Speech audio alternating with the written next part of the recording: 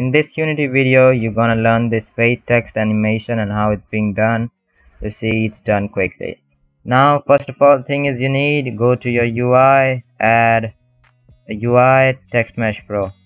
Okay, name it something. That being said, write whatever you want in your text and make it somehow 1000 so that it can fit on your thing. And if you want like fonts of your own to use yourself fonts in your game so that it can make a great look to your game, what you can do is that's easy. Let me show you. Okay, just customizing the font, nothing else. What you can do is you can add your OTF and TTF file into this folder and then just right click, create and font asset. It will convert your font into this whole file, and OTF and TT file are directly not supported by Text Mesh Pro. It only takes these blue files. So that being said, nicely we have done our text. Now we go to animation of an animator thing. If you don't have these things, you can add it from over here. Okay, go to your animation, create animations, make sure you assign your folder. This is not necessary, but if you do that would be great. Let's make 3 of them, idle, and make the property color. You see that color animation, and go to your where it is this something and make sure you put you switch on this red button and create your alpha 0, control C and control V, control A, control C again, make a fade out one, paste that, and okay, so what we're gonna do is we're gonna select this single one, select, control C and make another one, fade in, control V, that goes there, and make sure this timing you can select it by your own, how much time you want your text to appear. This, make sure it 1 so that text is visible. Okay, I didn't think this is on. 1. Okay, that's on and on. That's okay. The animation stuff is done. Let's go to Animator. Make sure default is idle. Make transition to the fade in, not fade out, and then fade out, and again from fade out to fade in. Now we have assigned some rules. First of all, it's gonna be text fade, and the next one is gonna be text fade out.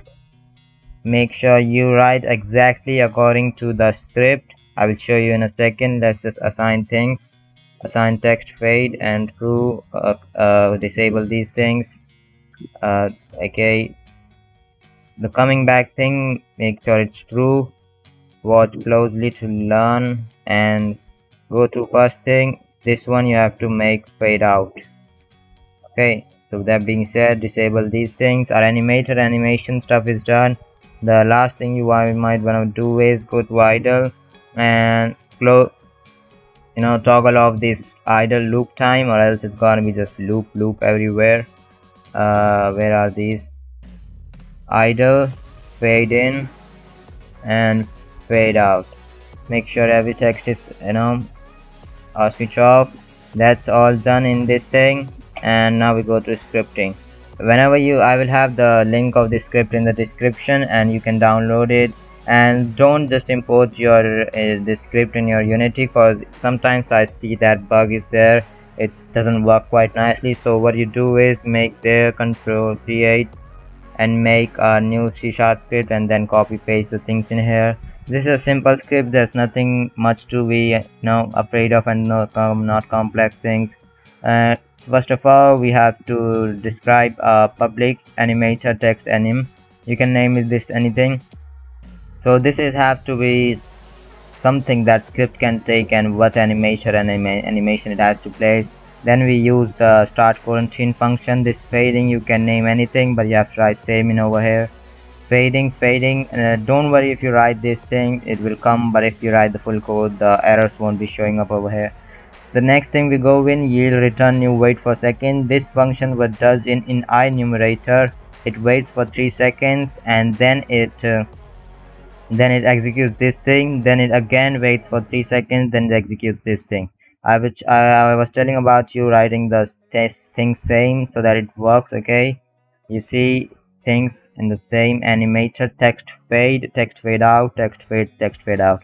Make sure to write the same, and if you want, like not in the start function, you can write it if statement, and whenever you want it to happen you can put that start Coroutine over there, and you don't have to change this I numerator any you can just leave it to the place. You can write this script in your complex script also and make it fun when the door opens or something like that. Okay, so the scripting is done. Now we just assign the variable, and where it is, just you can assign this script to anything you want, it's just gonna work. Okay, where is this open sound? No, this something animator, it will take automatically. Just assign that and just replay. 1 2 3 and it's done. That's how it's being done.